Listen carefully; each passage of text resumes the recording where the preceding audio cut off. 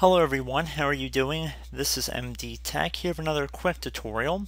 Today I'm going to show you guys how to set up inbound and outbound rules on Windows Firewall.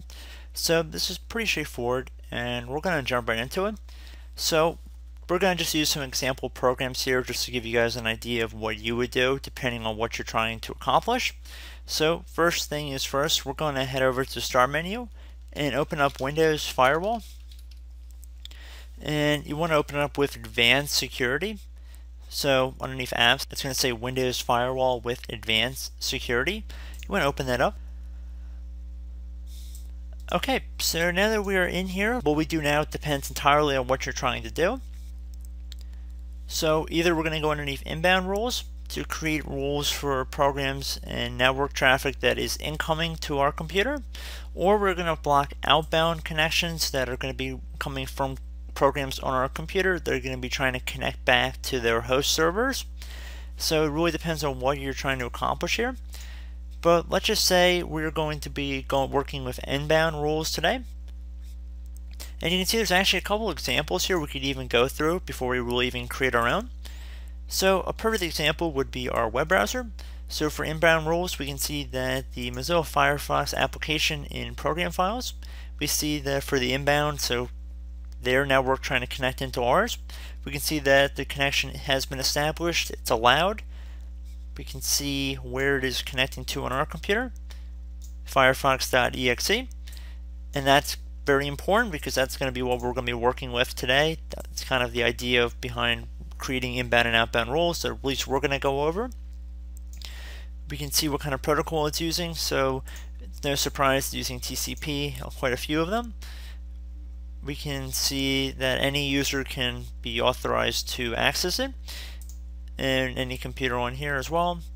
So mostly what we're going to be working with is the first couple sections. I believe you can actually move them around, but we're going to be pretty much content with the first few columns. So if we're looking to create a new rule, what we would do is click on New Rule right underneath Actions, underneath Inbound Rules. That's assuming that we're going to create a new inbound rule. So now, depending on what we're trying to do, most people in this video are going to be selecting Program, which is the default rule, which will create a rule that for connections from a program. You can also create a connection rule for a port, and you can also create a custom rule. Most people are going to be selecting this first option here, so that's what we're going to do. And we're going to click on Next. Now we have to select the program path. It kind of goes off of what we saw with Firefox, and you can see the program path. The example actually matches pretty closely with what Firefox actually was. So we're going to click on Browse here. So we might actually have to backtrack here. So I'm going to go underneath Windows at the top, go back to local disk, go into program files. So you probably will find your program will be listed somewhere in here. Let's say we're going to be working with, let's say the Mozilla maintenance service. So I'm going to open that up. Should be something that has application under file type.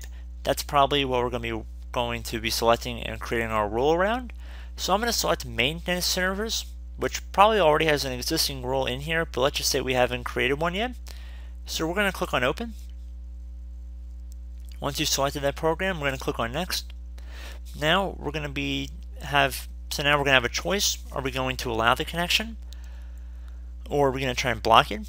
So let's say we're going to try and block this inbound connection. So I'm going to select that, and then I'm going to click on Next.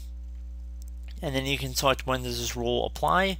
Most people on this video will have all three of these checked. I would personally, unless you have some kind of preference to deselecting it for like a private network, I mean, you're more than welcome to, but you usually want to keep them all checked. It just depends on what your network settings are at the time. So we're going to click on Next. Now you can name this rule. I'm just going to call it Mozilla New Rule. You can also add a description if you chose to do so. And then you can click on Finish. So pretty simple. So if we go down, should be in here.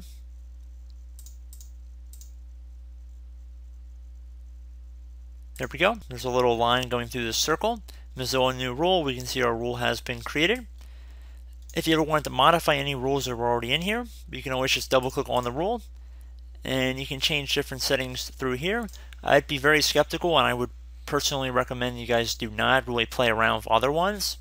But this is just a very basic low-level introduction to creating a new rule within the Windows Firewall.